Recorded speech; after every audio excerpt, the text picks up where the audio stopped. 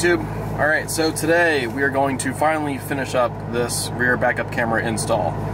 We're going to go over to my buddy Mike's house. He's done some coding over the last couple of years. Hopefully he's not too rusty, but we are going to have him code the car so that we can make this camera accessible through the iDrive system. So, in addition to that, we might do a couple other little coding things like automatic roll-up on the windows when the doors are open. We might do like a Euro turn signal, 4-blink, that sort of thing. We'll have to go ahead and see what our options are, but we're going to show you what that process looks like, and then we will wrap up the install, finally. We're going to start the coding process here soon, but I'm going to go ahead and show you his M3. I'll give you a little bit of rundown of what he's got done to this thing, and we'll kind of show you what the process is for coding the vehicle.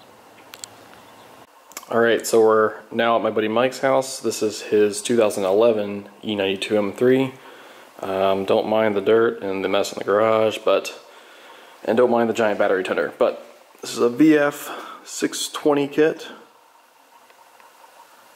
He bought this brand new back in 2011 or 2010.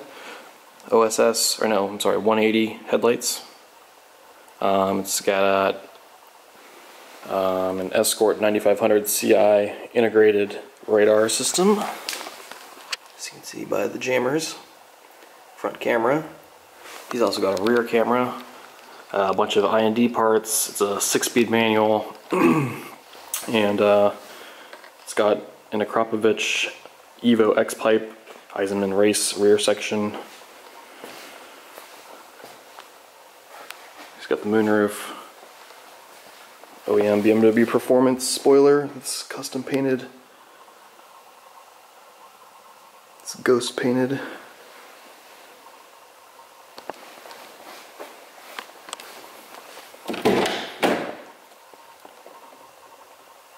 Full OEM carbon fiber trim. It's a fast car.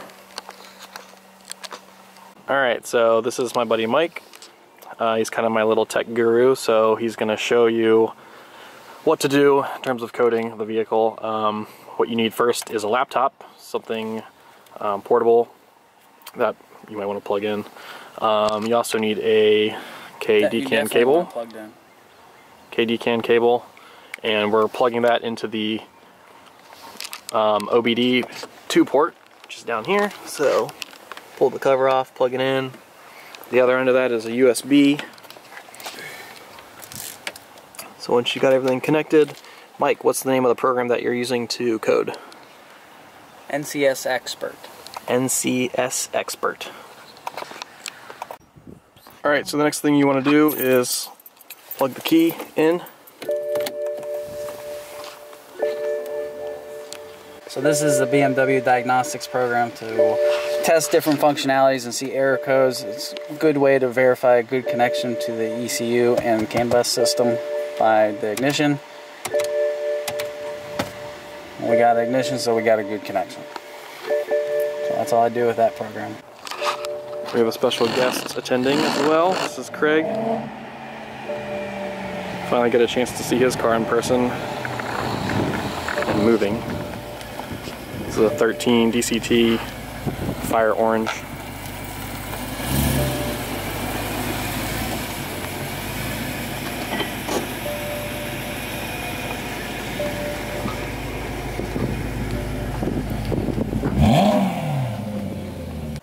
So Craig has an M Performance exhaust, BMW Performance kidney grills, Lux H8 angel eyes. We're going to pull those splitters off. BMW Performance side grills. Let's see, carbon mirror caps, carbon roof, carbon spoiler. I'm going to show you guys the interior. This thing's pretty badass. Aww, ruining the video. This was an expensive option for this interior pinstriping. It's on all the seats. Super nice. Awesome. We've got carbon fiber interior trim as well.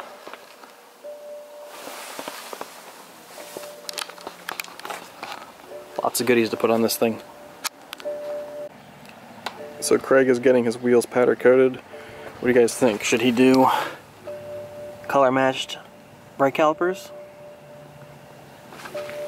Let us know in the comments.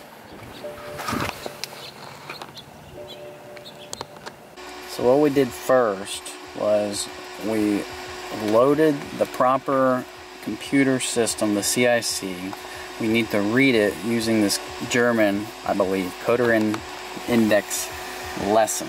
Coderindaten lesson, sorry. By selecting that and executing that job, it's reading all the coding variables that are programmed into the CIC. Now that has been done, I can use this simple program created by, I forget the gentleman's name, but NCS Dummy is the thing. So it basically takes the trace files of the computer and puts it to plain English with check marks and I guess not check marks. So we select the proper programming index of the various programming, or what the CIC is programmed at. So for Adam's car, it's a C1A. Browsing within the work folder the trace file, which is basically just reading and outputting all the data for all the parameters within the CIC. So out of all these options, BMW has built this CIC module for all their different lines. Not just the M3, but also all 3 series and basically all X series, every car they have. So there's a lot of options that aren't pertinent to an M series. But to enable the camera control that did not come standard on this car, but comes standard on other cars, the Germans were smart and just didn't activate it because it wasn't an option on the car. So I had to find the options which were easily spelled out for us in this little forum. These different options: macro PDC, macro rear view, rear CIC, the park menu, and the direction to change his vertical orientation for his obstacles. So by changing just these 5 variables within here and then exporting that, it creates that trace file to the working file by hitting that. Changes all the variables from not active to active instead of me having to type it in manually. Going back to the programming tool, changing it to, hey, we're going to actually code now, not just read. Execute the job, and we now have, we already did it, but now have his rear view camera with all the options that we wanted.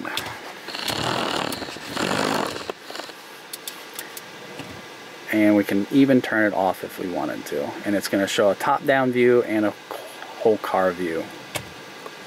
And I don't have PDC or anything, but oh, you can turn that off then. I can turn that off. Yeah, turn the PDC off. And we can actually change the dynamic lines and all that stuff. Cool. Oh, no PDC. Okay, so we're gonna see how long this takes to go for this to pop up. There's Craig. This is about 2.5 seconds or so. Am I staying down there? There you go. And then you can turn on the dynamic lines. Mike, you want to show them how to do that? So there's options there to turn on the lines, turn off the lines. You can change the brightness levels. That's contrast. Contrast. That's brightness. Brightness. All the way off. And just off. And then we don't have parking control, distance control sensors, but kind of gives you an aerial view if that was an option. Alright. Alright guys, so that was about it for coding the rear backup camera on my E92 M3. We did try to do some additional coding. I also wanted You know, I wanted the windows to roll up when the doors were open. I wanted DVD in motion. I wanted Euro hazards and four blink turn signals. But for some reason, we had problems reconnecting to the FRM module. So I was not able to do any of those. But the other modules we were able to connect to. So we did do the Euro MDM upgrade and a couple other little things here and there. But Mike is going to try to figure out what the issue is and why it wasn't connecting to my FRM module, but we did do some of that coding stuff on Craig's car. We did not document that, but hopefully we can figure out what was wrong with mine and do that in a later video. But for the time being, the rear backup camera does work. Everything is phenomenal on it. It pops up pretty instantaneously, and I'm happy with my purchase. So other than that, I guess that's it. That kind of wraps up the entire rear backup camera from BimmerTech. So if you got any questions, please let me know in the comments, and we'll see you guys on the next video.